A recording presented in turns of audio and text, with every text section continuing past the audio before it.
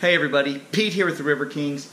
I'm in the shop today and I want to talk to you today about kayaking deck bags and what I believe to be the best one. So about 8 years ago I was looking for a deck bag. I did a lot of research and what I settled on was the OverBoard 20-liter deck bag, and it has been a fantastic bag, well over 1,000 miles. The main compartment is still watertight. Unfortunately, the zipper became compromised and wouldn't operate anymore, so I actually had to use a knife to get into the pouch here. It's a little external pouch that you can put items in, so I had my phone and some things in there. So with the zipper busted, I decided it was time to get a new deck bag. Like I say, I couldn't be happier with this one, but 8 years had gone by and I wanted to see what else was out there, so I really poured a little research into this thing, and let me show you what I came up with. The OverBoard 20-liter deck bag. I really couldn't be happier with the deck bag and the performance I had over the last 8 years and 1,000+ miles. And doing the research again, I didn't want a water-resistant deck bag, or I didn't want a really small deck bag. And the other option out there is to have a roll-top dry bag inside the deck bag. I really didn't want to go that route. And so even though the zipper failed, that was 8 long years of 1,000+ hard miles in every weather, getting beat on by the sun, class 3-4 rapids, portages, brush. I mean, I took this thing through everything imaginable that would come on a kayak camping trip, and it never let me down. The main compartment on the old one is still waterproof. So let me show you the features and how I hook it onto Nana here. So basically it's a 20-liter roll-top dry bag with some attachment points and an outer compartment with a zipper.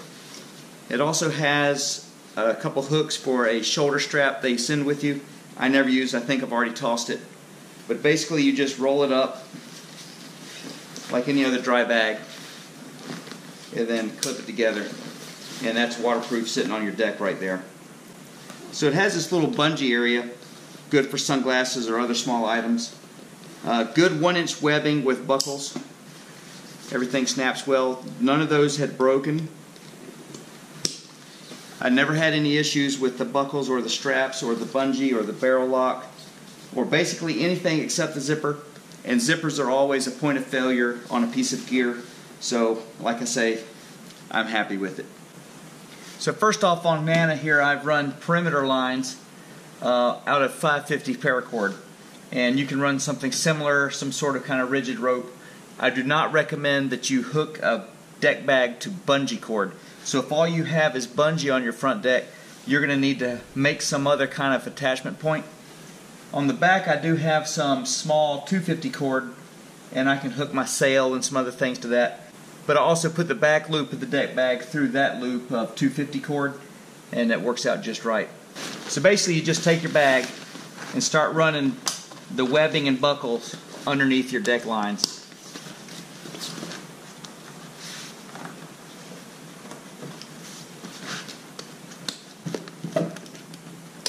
Alright, so that's really all there is to it. 6 attachment points. They got good hardware.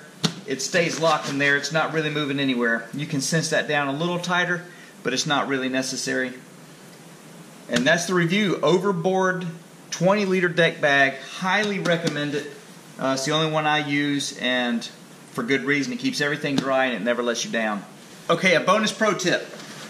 This is a cockpit cover, and this is used to keep critters out of your boat or water out of your boat or things in your boat from getting out. It's just a cool little thing, but I see a lot of people having trouble getting these on. Spray skirts can be difficult. There's kind of a trick and a technique to it, and cockpit covers are no different. Alright, to start off, most cockpit covers have a little attachment point, which is useful if you're driving and you're afraid this is going to blow off in the wind. If it does, this will still keep things attached to your kayak. But let's start by clipping that onto a piece of bungee or deck line or whatever you got up front. And then go ahead and find the center of your back, which is usually where the pigtail of bungee is, and place the back on the cockpit. Now as you see, normally this is a like 2 hands and 3 elbows kind of maneuver. but that little attachment point on your bungee is tensioning the cockpit cover, so it keeps the back on for you.